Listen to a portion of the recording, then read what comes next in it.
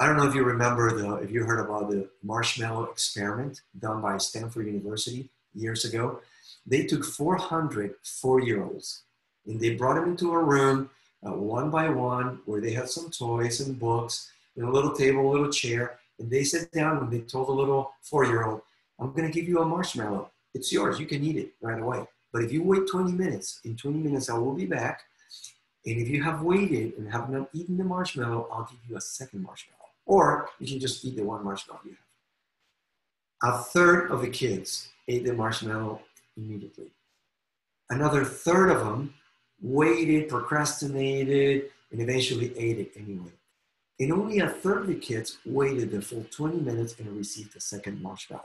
What's most interesting about this study is that the researchers followed these kids throughout their lifetime and found out that the third who waited, they were more successful in every area of life because they had a foundation of self-control. And in these next few weeks, we're going to teach you some of those principles. How to say new words like no.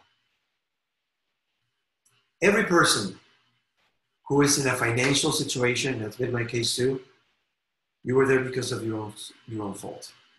It's not your spouse's fault. Maybe it is. We'll get to that later on. It's not your parents' fault. It's not your children's fault. It's not your friend's fault. It's your own fault.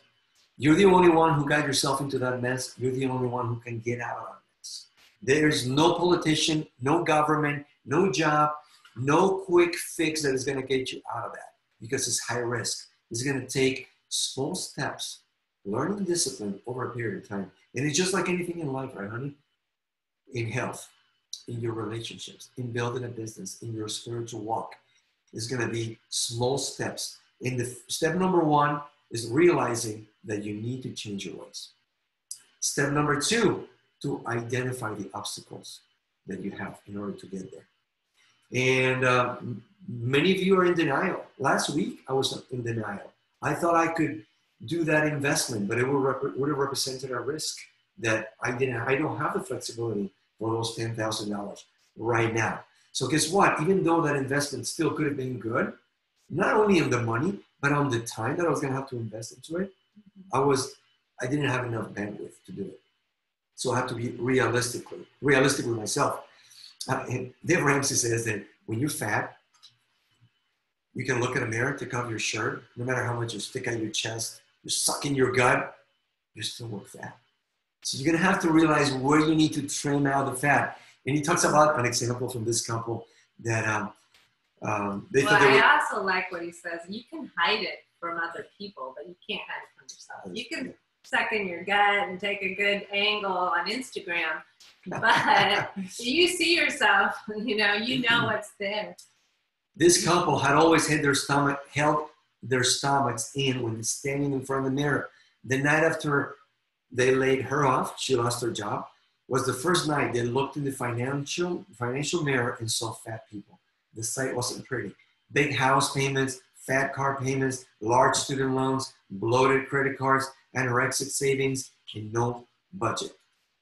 And now, you're going to have friends and family that are going to be enablers. They're going to participate with you and tell you, you're fine because it's normal to be broke.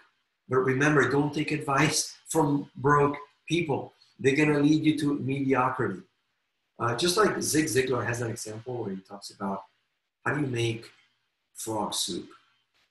You put up the frog in lukewarm water and you turn on the heat, and it heats up so gradually that the frog never realizes until it's too late. Yeah, doesn't try to jump out of the pot. The enemy of the best is not the worst. The enemy of the best is just fine. We're doing just fine.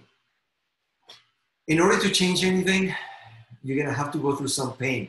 But you either pay the price now or you pay the long-term price forever of never changing. You're never going to change something unless, where it says right here, most people won't change until the pain of where they are exceeds the pain of change. When it comes to money, we can be like the toddler in a soiled diaper.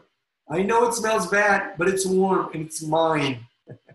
Only when the rash comes, we will cry out. So don't wait for that financial heart attack to come, do it now.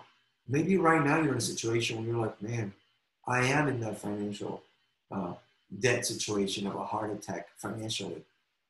It's still not too late. You're going to have to make some changes and you're going to find a position. And when that happens, remember the words of Albert Einstein, who said, great spirits have often encountered violent opposition from weak minds. Honey, just to finish this session, do you remember the story of the emperor with no clothes? Yeah. Tell us that story. Well, the emperor thought he was pretty great. He was pretty full of himself, and some new tailors came in town with the latest fashion, and they said, hey, this has special powers that only people that really can do their job well or are intelligent can see this cloth.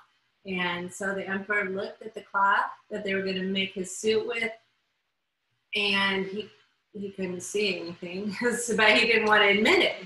And so he bought this expensive cloth, and they made his suit, and he put it on, but he was in his underwear, and he went parading out, and everyone was afraid to say what was true, that he was like in his underwear. That's all they saw. No one could see the emperor's new clothes until a little child called out, the emperor's in his underwear.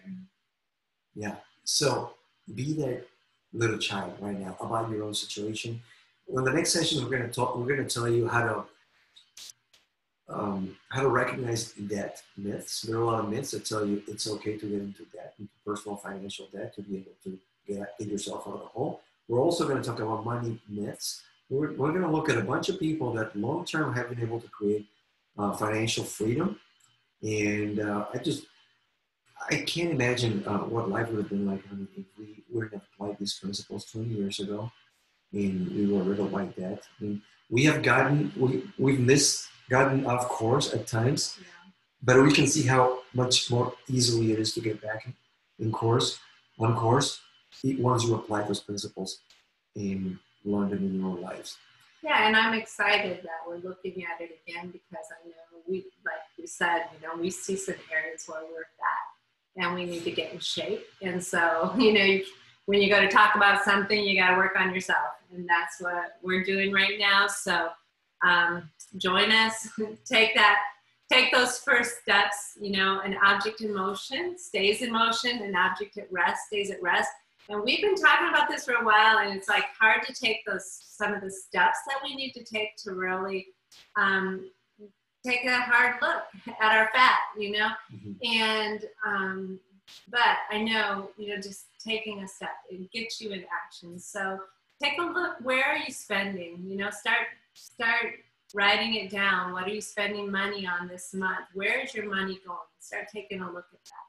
2 practical steps. Number 1 is sell something, in some way, create $1,000 emergency fund. This is going to be a quick, just $1,000 for any critical emergencies that come up. I don't care if you're in debt.